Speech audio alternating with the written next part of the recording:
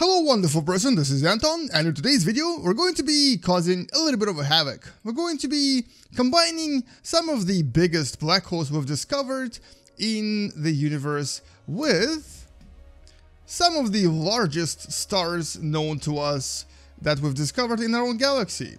For example, stars like Scuti. So let's actually play around and find out what's going to happen when the largest star we've discovered meets the largest black hole we've discovered. Welcome to What the Math.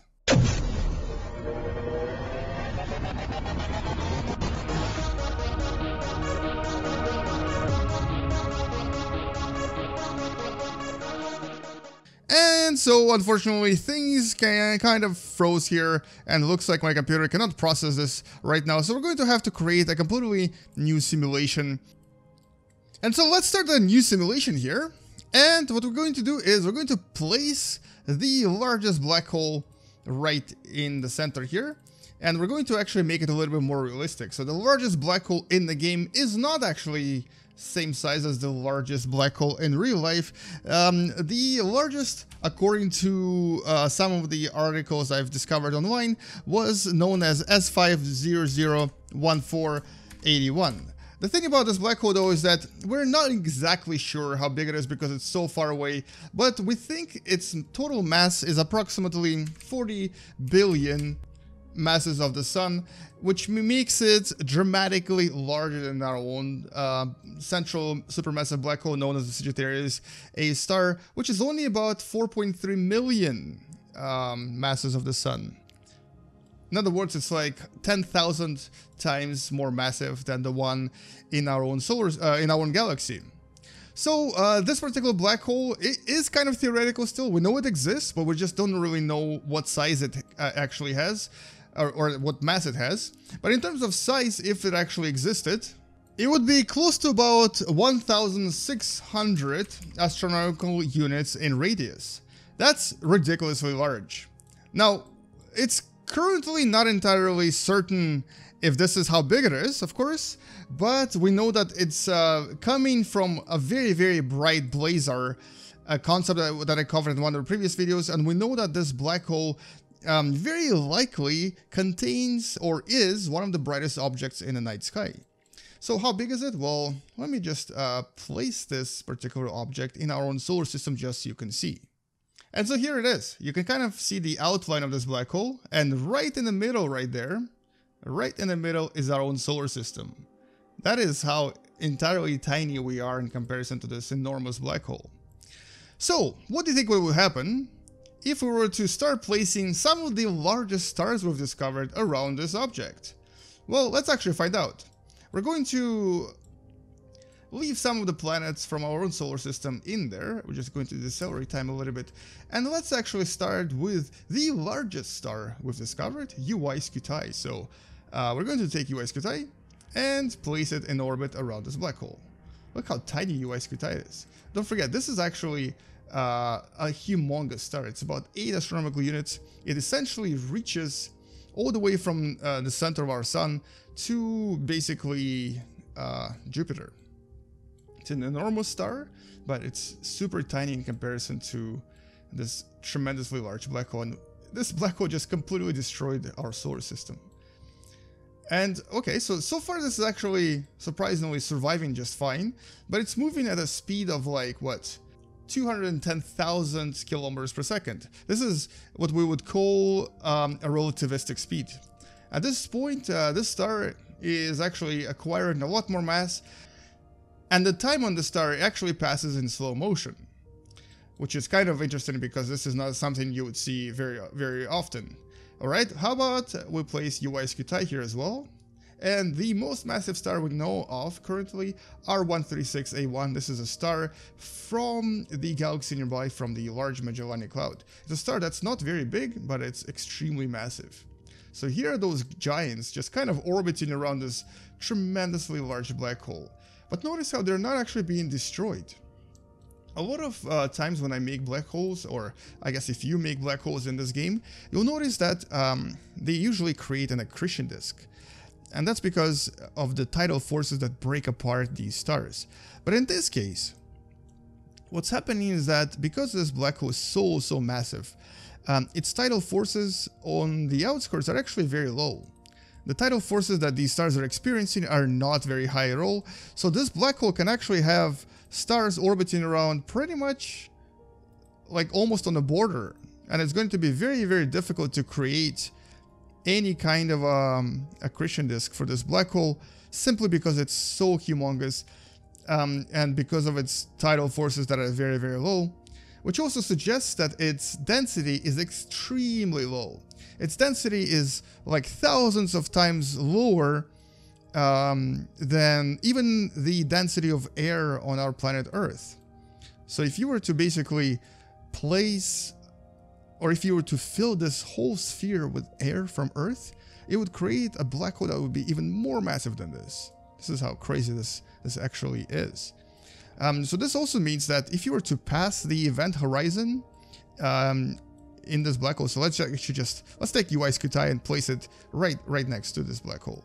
So if you were to actually pass the event horizon, like it's going to do in a second, you would actually not feel absolutely anything. There would be no tidal effects. You would pass through the event horizon into the black hole normally and would not realize what's happening to you. And then, as you pass the event horizon, things would start changing quite dramatically. And chances are that after you pass through, that would be the end of you. There it is.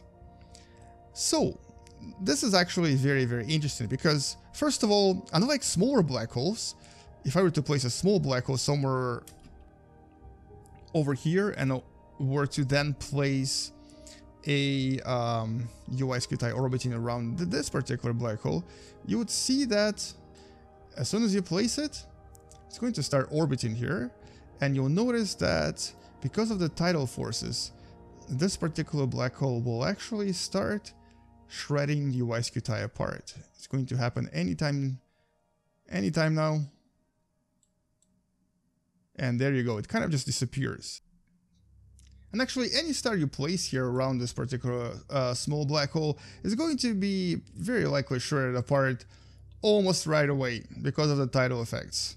So here is Betelgeuse, and as soon as you place it, it's going to very likely lose mass and become much smaller. So you can kind of see it's losing mass like crazy.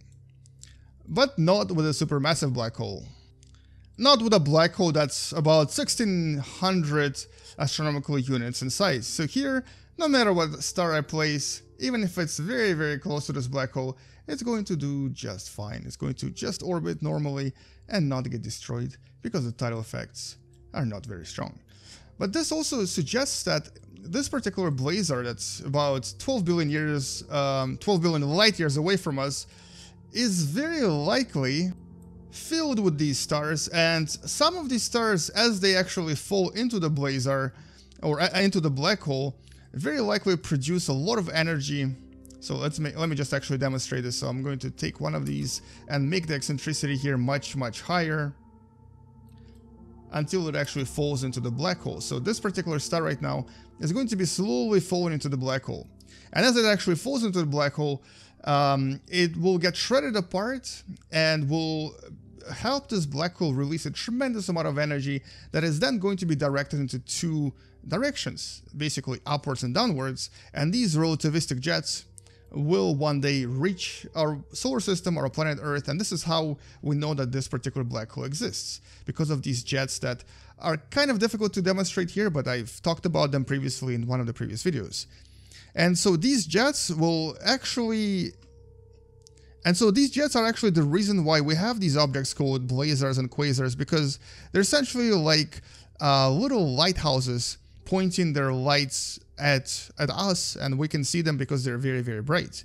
And their brightness is determined or created by absorbing quite a lot of matter from the galaxy that this black hole is part of. As a matter of fact, there's at least one supermassive black hole we've discovered that's maybe a little bit smaller than this one. And that's a black hole inside a Phoenix cluster, several billion light years away from us. This particular black hole is about half the size in terms of mass, and half the size in terms of size as well. But it actually absorbs something like 60 million masses of sun per year. Now don't forget, our own black hole in the Milky Way galaxy is only 4.3 million masses of the sun, and this particular black hole absorbs like 15 times that in a single year, which is absolutely crazy. And so, well, that's really it. That's all I wanted to say in this video. I kind of wanted to show you some of the biggest black holes and also some of the most massive ones out there, but also wanted to show you what would happen if you were to place the largest black hole we currently are aware of with the largest star we currently are aware of. And the answer to that is, well, not very much, but the star would obviously fall into the black hole and get completely annihilated. And anyway, thank you so much for watching, and hopefully you learned something about black holes, and specifically the most massive black holes we have out there. And hopefully now you know what would happen with the star that's about to collide with this supermassive black hole that's several times bigger than it. Anyway, I'll see you guys tomorrow. Come back tomorrow to learn something else. And don't forget to subscribe. Don't forget to share this video with people that actually enjoy watching space videos and want to learn through video games. And maybe even consider supporting the channel on Patreon. I'll see you later. Space out. And as always, bye bye.